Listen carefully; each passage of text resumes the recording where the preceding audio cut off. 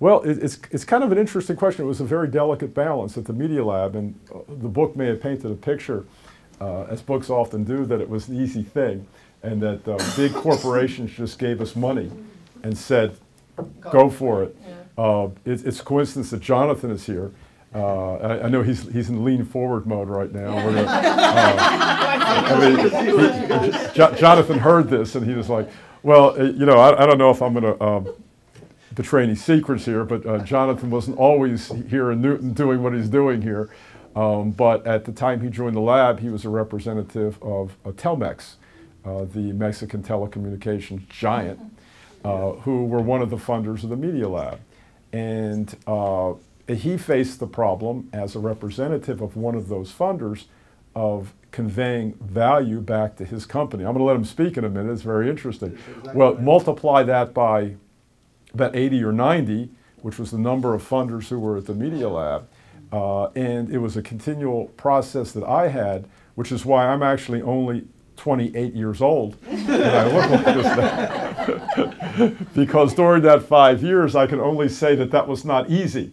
Particularly, and look, I'm not complaining, but when the economic downturn hit kind of almost at the very beginning of my tenure at the Media Lab, companies tend to say, oh, well, this was nice giving money unconstrained in this way, where all these, you know, MIT undergrads and graduate students could go around and try crazy things and fail on my buck.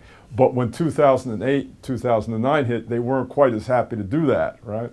And so I was constrained to trying to direct my students and faculty and others to pay more attention to the needs of these funders. So I guess what I'm saying is when times are flush, which they're not now, and they haven't been for a while, then there are sources of funding which find it very gratifying to give that money and say, go fail. But the minute the economy turns, they then have internal pressures. And the best I can say, I'm actually going to let Jonathan talk about it a little bit here, because he did represent one of those sources. And, you know, they paid a significant amount of money to the Media Lab to let us play. You have to work very hard and find a balance there.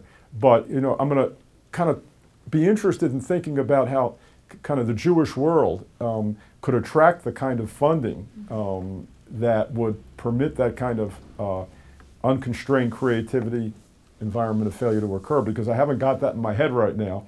I know what happened at the Media Lab because, you know, digital technology as it has been evolving and now evolves is clearly important to large corporations. So if you could convince them not only that it's important, they already know that, but that letting a group of wild and crazy faculty, graduate students at MIT just go crazy and observe them is a good thing to do, you can make it. That's probably not as easy a task.